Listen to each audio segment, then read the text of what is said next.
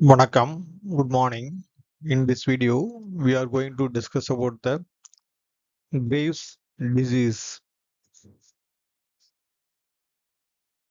Graves' disease is the most common cause of the hyperthyroidism. It is the autoimmune disease. For the normal people, TSH bind with the TSH receptors. It secretes the thyroid hormone. In the Graves' disease, thyroid stimulating antibodies are produced. Thyroid stimulating antibodies are produced. It is bind with the DSH receptors. It produces the more amount of the thyroid hormone because the thyroid stimulating autoantibodies half-life is more than the thyroid stimulating autoantibodies act long time compared to the TSH. It produces more amount of the thyroid hormone in spite of the low TSH. TSH level is very less in the Graves' disease.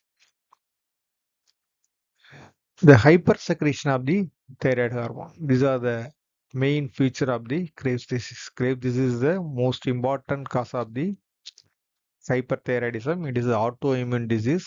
The antibody forms against the TSH receptors. That antibody is thyroid stimulating autoantibody. So it produces a hypersecretion of the thyroid hormone.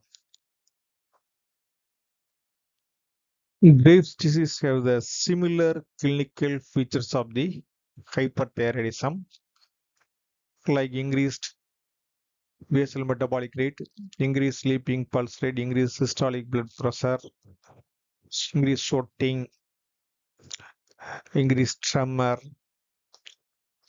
It has the important features of thyroid ophthalmopathy. It is mainly to do the more production of the cytokine, mainly interferon, tumor necrosis factor, interleukin 1. It activates the fibroblast activation, increase synthesis of the glycosaminoglycans.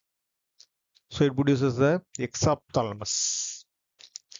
Another important feature is the pretibial myxedema. It is seen in the 5% of the Graves' disease. It is due to the accumulation of the hyaluronic acids. It's mainly seen in the anterior or lateral aspect of the lower leg. It is orange skin appearance. The non-inflamed indurated plaque seen in the anterior lateral aspect of the lower leg. It has the nodular involvements. Another feature is the thyroid acropathy. That means form of clumping found in the 1% of the patients with the Graves' disease. That is thyroid acropathy. So the Graves' disease, we can expect the thyroid ophthalmopathy, pretibial myxedema, thyroid acropathy. Thank you for watching this video. If you like this video, press the like button, share your friends. Those who are not subscribed this channel, please subscribe. These videos briefly discuss the physiology topics. You must read the physiology textbooks. Thank you once again.